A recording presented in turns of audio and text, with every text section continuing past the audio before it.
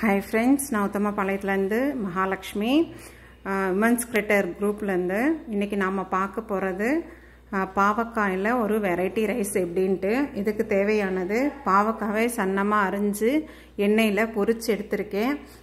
ஒரு தாராளமா எண்ணெய் ஊத்தி வேஸ்ட் பண்ண வேணாம். தாராளமா எண்ணெய் ஊத்தி அதுல இது போட்டு நல்லா ஃப்ரை பண்ணி எடுத்துக்கணும். அந்த எண்ணெயை இதுக்கு யூஸ் பண்ணிக்கலாம்.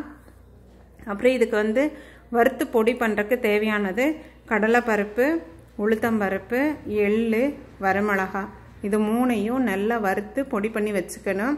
அப்புறம் தேவையானது புளி தண்ணி கொஞ்சம், பெரிய வெங்காயம் நறுக்கி வச்சிருக்கேன். இவ்வளவுதான். 1 by 1 நம்ம செய்ய போறோம். பாருங்க, வாணல்ல எண்ணெய் ஊத்தி நம்ம வறுத்தம்ல அந்த எண்ணெயை ஊத்தி இருக்கேன். கடுகு போட்டு தாளிச்சாச்சு. அப்புறம் நம்ம வெங்காயத்தை சேர்க்கிறோம். இது நல்லா ஃப்ரை ஆகணும். பாருங்க, நல்லா வெங்காயம் உங்களுக்கு ஃப்ரை ஆயிடுச்சு. இதுக்கப்புறம் நாம வறுத்து வச்சிருக்கோம்ல இந்த பாவக்காவை இதில் ஆட் பண்ணிடணும்.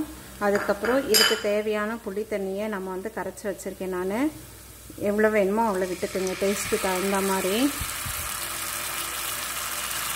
விட்டுட்டு இதுலேயே நமக்கு தேவையான உப்பை இதுலேயே சேர்த்துக்கணும்.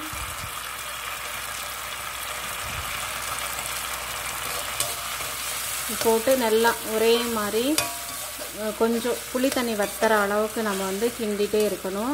அதில் உப்பு புளி நம்ம பிடிக்கணும். அப்போ தான் நல்லாயிருக்கும்.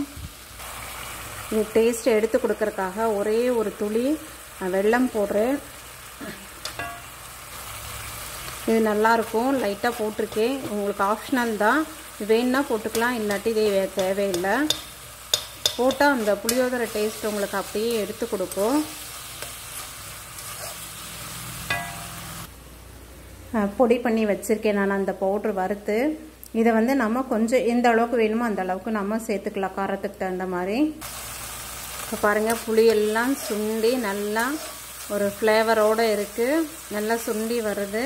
இந்த சமயத்தில் நம்ம பொடி பண்ணி வச்சுருக்கோம்ல அந்த பொடியை நம்ம காரத்துக்கு தகுந்த மாதிரி நம்ம சேர்த்துக்கலாம். இது அப்படியே பாக்ஸில் போட்டு வச்சாக்கா ஒன்றுமே ஆகாது. நீங்கள் எப்போ வேணாலும் யூஸ் பண்ணிக்கலாம். இது கலக்கிட்டு ஆறின பிறகு சாதத்தை கலந்து விட்டு சாப்பிட்டா நல்லா டேஸ்ட்டாக இருக்கும். பாருங்கள் ஃப்ரெண்ட்ஸ், ரெடி ஆயிடுச்சு. செம்ம டேஸ்ட்டாக இருக்குது. நீங்களும் ட்ரை பண்ணுங்கள், ஷேர் பண்ணுங்கள், லைக் பண்ணுங்கள். தேங்க்யூ.